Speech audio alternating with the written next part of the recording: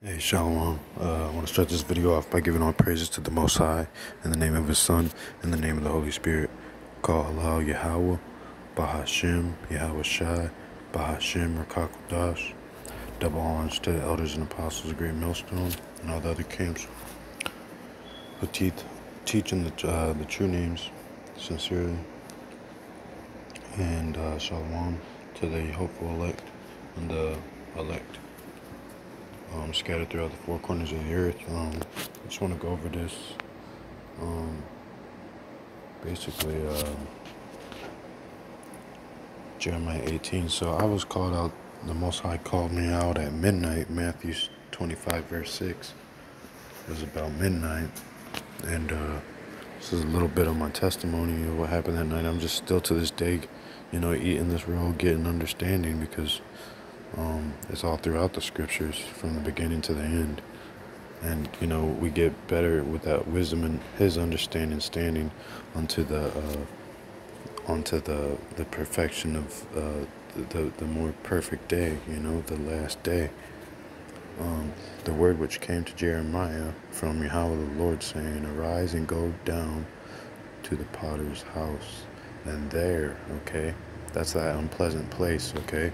We have walked in unpleasant places, and there should be emphasis on there, because that's the thing. There I will cause thee to hear my words. So the voice of the Most High, basically Barak 3:37. I've been healing you guys. I broke my neck, and the physicians, they turned me away. The doctors, they turned me away. Second Chronicles 16:12, and Tobit 3.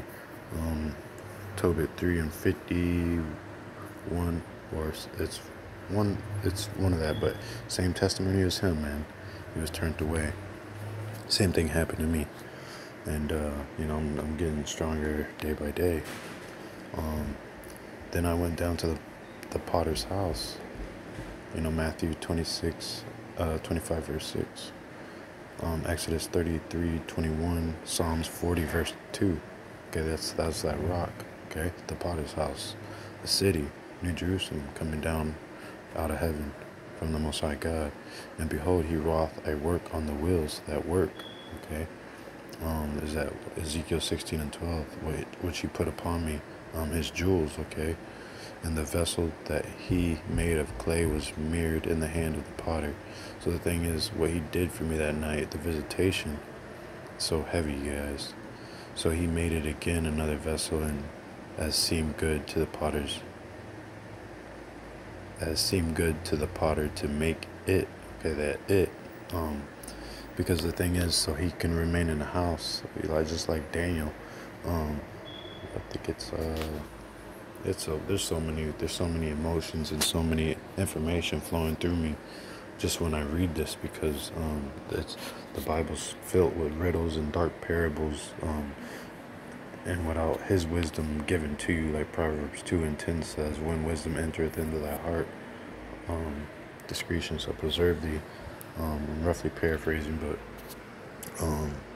basically, at what instance I shall speak concerning a nation and concerning a kingdom, to pluck up and to pull down and to destroy it. If that nation against whom I have pronounced turn from their evil, I will repent of the evil that I thought to do unto them. And the house of Israel, the 12 tribes, the seed line of Abraham, Isaac, and Jacob, were waking up. He's calling us out.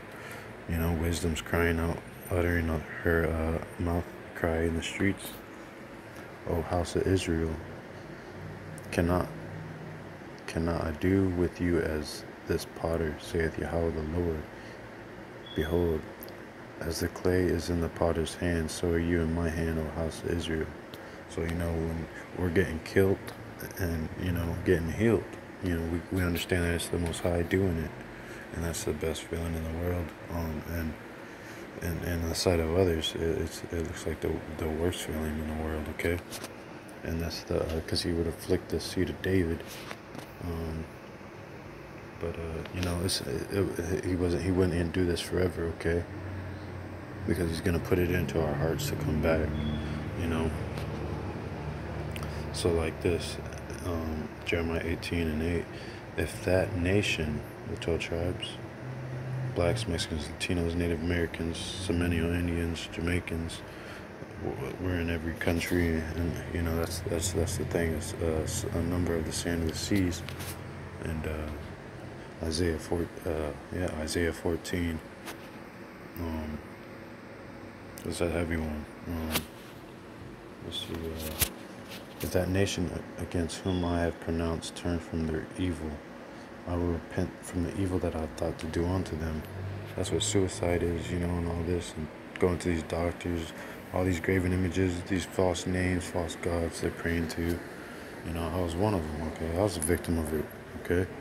The delusion is very strong in this world, okay? It's just like right from birth, we're fed bullcrap, alright? So you got to prove all things like the Bible says, Thessalonians. I mean, don't get me wrong. That's why the law. You got to understand. That's why the law was set up.